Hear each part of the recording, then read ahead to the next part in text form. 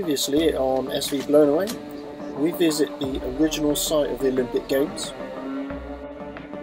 On our way south, we'll stop off in Katowice and find a harbour full of loggerhead turtles. The Olympics 2021.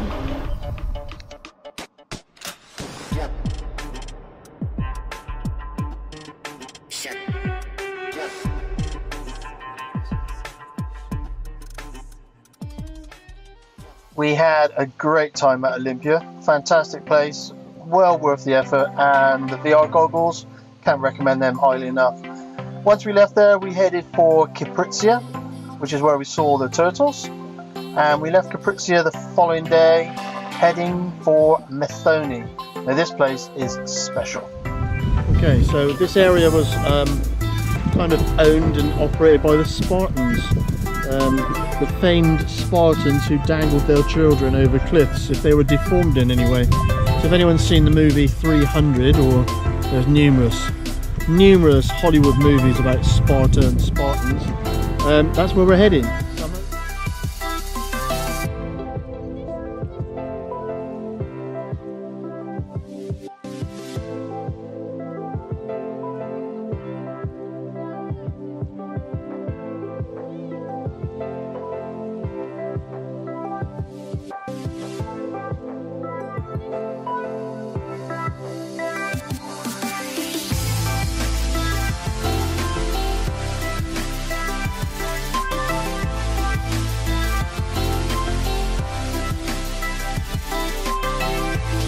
So the entrance to the anchorage that we're going is just behind me, and you should also be able to make out the Venetian fort and the Turkish tower.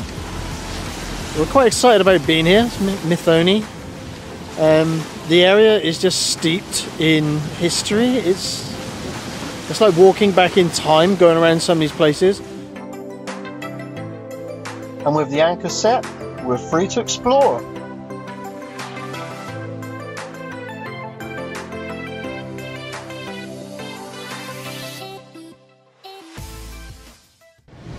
We have arrived in METHONI at the bottom of the western edge of the Peloponnese. We've decided to launch the dinghy so we can take the dog ashore, and I think he thought we were going to leave without him. What are you doing under there? What are you doing under there? How can I launch this if you're in my way? Huh? You have to move. We're not going to leave you. You have to get out of the way. Oh, Nelson! Today is Monday the 7th of June. We are about to go and look around the Venetian castle, or Venetian fort, and the Turkish watchtower in METHONI. So this is the entrance to the METHONI castle. You can still see the ancient carvings in the stones around the gate. That's cool. And this is why we couldn't bring Nelson. The fact he's mental. €3, closed on a Tuesday.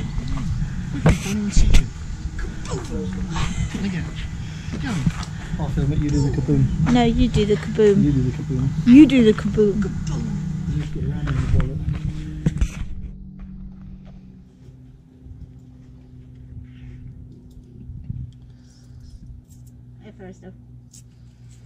The Venetian defence is down. Paid €3. We're in. Right, let's go ransack the castle.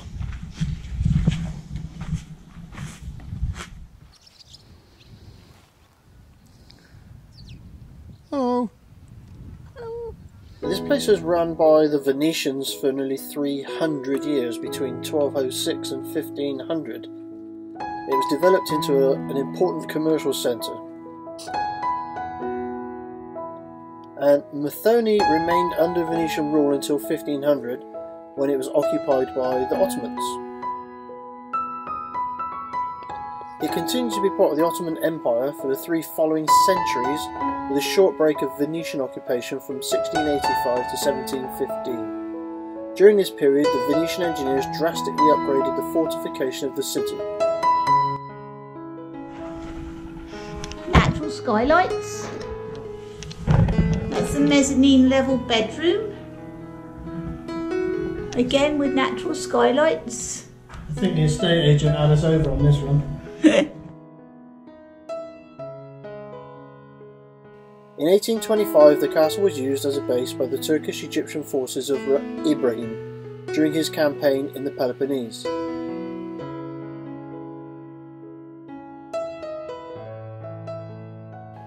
In November 1828, it was surrendered without resistance to the French expeditionary forces of General Mazarin. The French designed the modern city outside the citadel. In order to force the residents of the castle to move outside the walls, they demolished a large number of buildings inside of the fortress. METHONI Castle consists of two parts.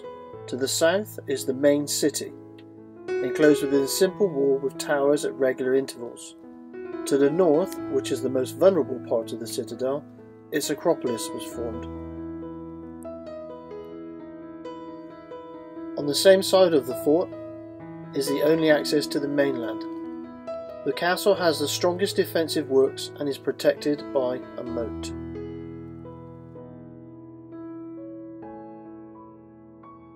Access to the inner part of the fortress was provided by a bridge supported by 14 arches. On either side of the entrance, two large defensive complexes are preserved.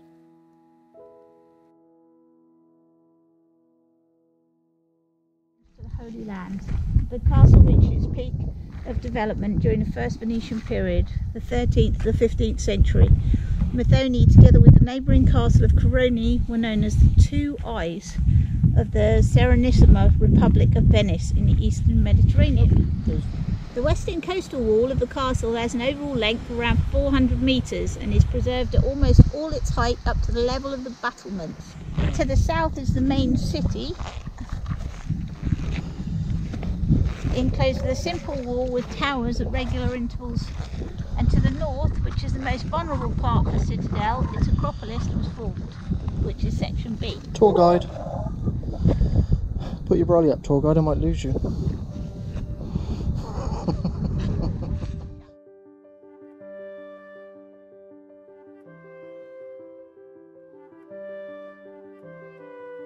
Visitors to the fortress enter the part of the town known as the Square of the Arms. This was the centre of the commercial and social life of METHONI. At this central point, a Roman column of reddish granite stands, crowned by a Venetian capital bearing the date 1493.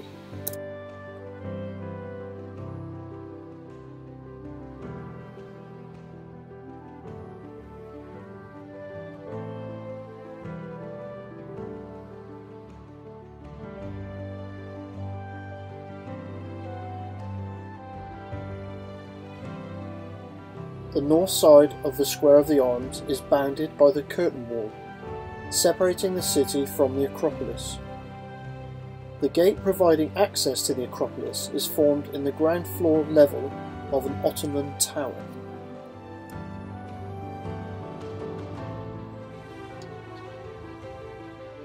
Along the main street of the town, cross streets give access to the harbour, where the two gates, Porta Stoppa and Porta del Mandracchio, are opened.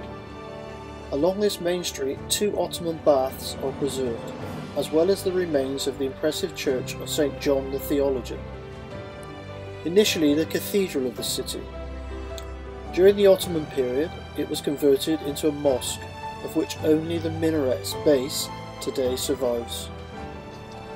At the south end of the castle stands the impressive Sea Gate, Porta di San Marco, leading through a stone bridge to the Borzi, an imposing coastal fortress of the early 16th century.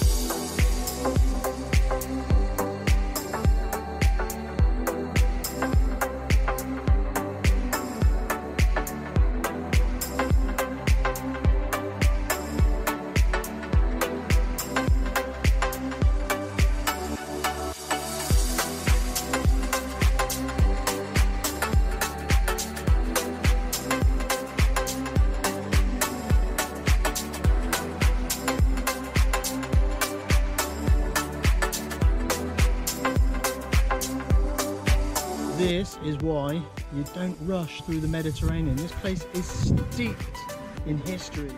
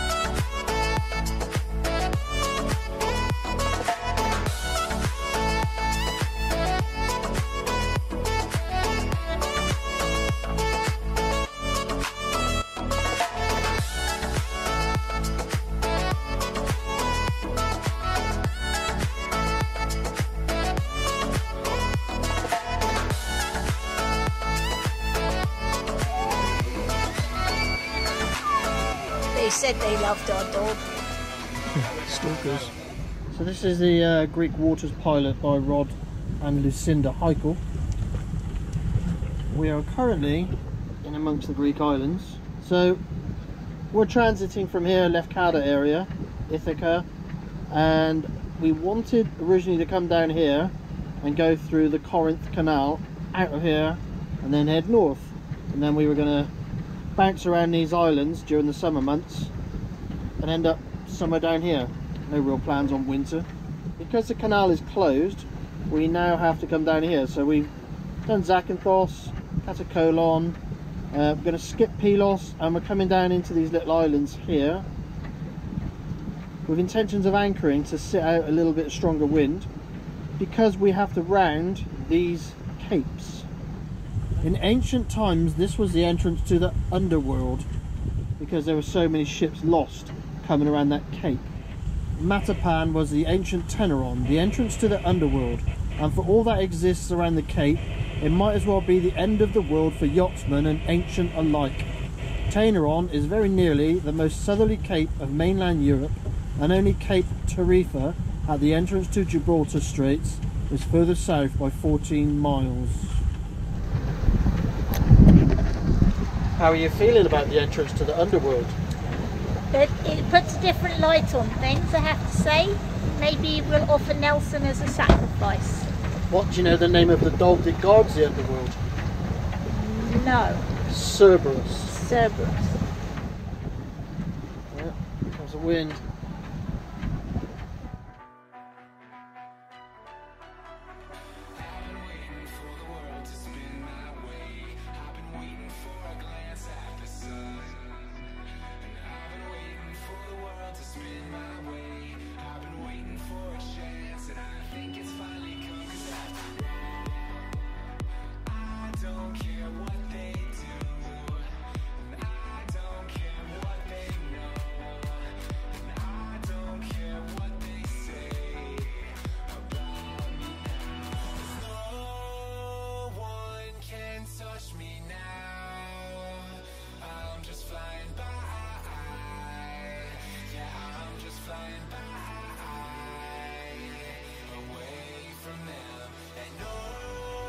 and the Byzantinians and the Venetians found that the best form of defence is some little plastic bollards with a post and some cord across it, because nobody can get past this barrier. Nobody. Nah! What? What's the difference between a hippo and a zippo? I don't know. What is the difference between a hippo and a zippo? A hippo's extremely heavy and a zippo's a little lighter. This is where the hobbits live. This is Hobbiton. I'm not sure. This is just how things used to be. Are you holding the wall?